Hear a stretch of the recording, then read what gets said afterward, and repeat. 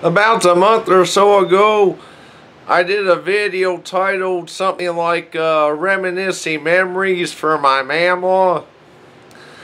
But anyway, I thought I would do a part 2 to the video. Of course, my mamaw, she's 86 years old, soon to be 87, had a stroke not too long ago, not doing so hot, requires a walker to get around.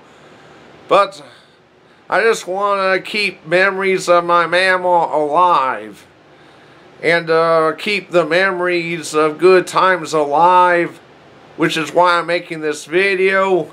Except for this video, I'm going to take this even farther back in time, back to a time when I was about 6 years old, which I'm 41 years old. I'm actually 41. And believe it or not, I still have a memory of mamaw, well, and my papaw too, of when I was actually only about 6 years old. Back in 1983, we moved to Tennessee. Before 1983, we lived in somewhere like, I'm going to say, Roscoe, Illinois.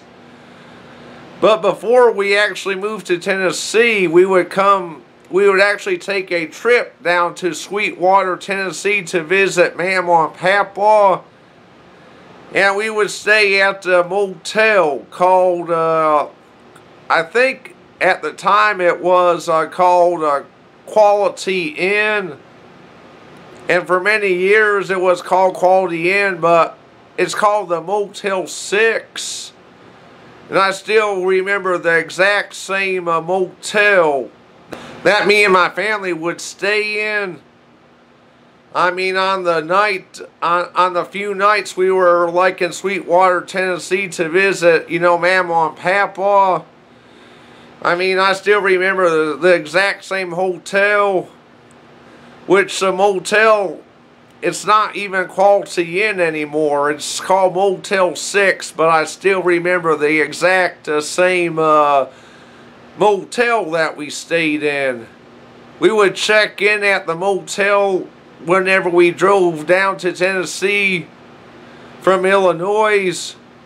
And that very same night, Mamaw and Papaw would come to visit us right in that same motel room we were staying. I think we stayed in the same room each time.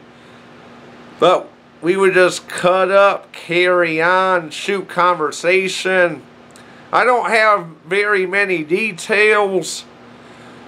All I remember is Mamaw and Papaw coming to visit us in the motel room and us cutting up and having a good time before we actually went to Mamaw and Papaw's house the next day. And I think the main highlight of this video is actually remembering my mamaw when she was young. Because at the time, mamaw was young. Not real young, I'm going to say early 50s or so. But what makes the memory so meaningful is remembering my mamaw at a young age. And today, I went to the same motel that we used to rent out whenever we used to come to Tennessee before we moved to Tennessee to visit Mamaw and Papaw. And I remember, and there's a few things I remember. I remember Mamaw and Papaw coming to visit us at the motel. And I remember the very next day that we would go eat at the Cracker Barrel next door. And I still remember them double glass doors that we came out to walk to the Cracker Barrel. And I even show you in, video farther down in this video about the same route we took to from the motel to the Cracker Barrel to meet Mamaw and Papaw for breakfast. And then after that, we would spend time at Mamaw and Papaw's house. But I don't have very many details at all. But I guess I just wanted to make this video because it's kind of thrilling to me remembering my mamaw at a young age.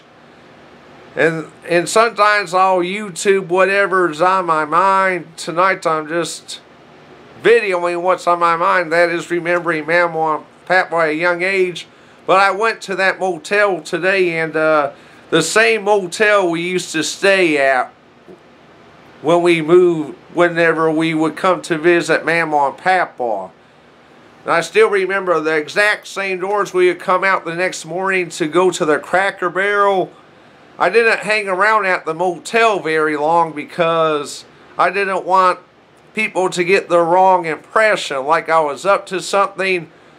But I sit in the motel parking lot and do a video of them glass doors that we came out of and the route we took to the Cracker Barrel.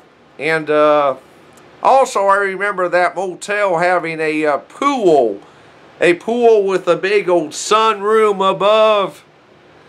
And actually the double doors that we came out of actually lead to the where the pool is, with the big skylights above. But anyway, here's flicks that I took today, keeping the memories alive. Alright, we used to walk right out the big doors over there. Right out them doors. And to where the Cracker Barrel used to be, which is just a vacant parking lot now. It's just a vacant parking lot, but that used to be the Sweetwater Cracker Barrel. Anyway, we would walk from this hotel onto the Cracker Barrel.